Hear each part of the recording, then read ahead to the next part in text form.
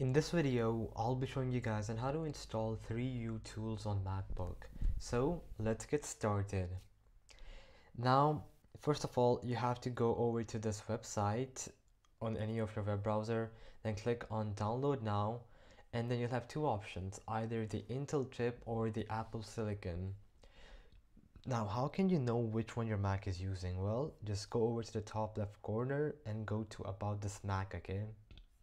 Now, once you're there, you're gonna see something like i5, i7, or i3, and if you see those numbers, then it's basically the Intel chip.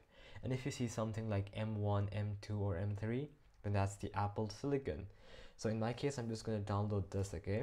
Now, once you download that, you're just gonna go ahead and open it, okay? Then you're gonna double click on this thing right here, okay? Now, as you can see, it says that it is not opened because it couldn't verify it.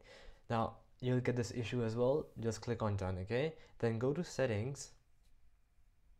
From here, go down to privacy and security and scroll all the way down, and you'll see this option that 3uTools.pkg was blocked to protect your Mac. Just click on open anyways, yeah?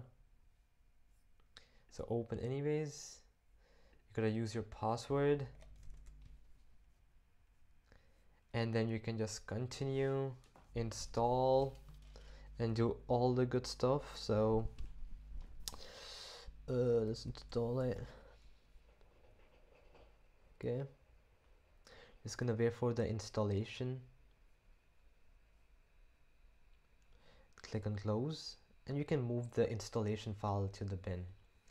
Then you can open 3uTools like that. Okay, and once this is done, you can just simply use a genuine Apple USB cable and connect your iPhone or iPad to it, and then 3uTools should detect your device once installed. So alright guys, that'll be it for the video. I hope that it helped you out, and I'll be seeing you guys next time. Peace out.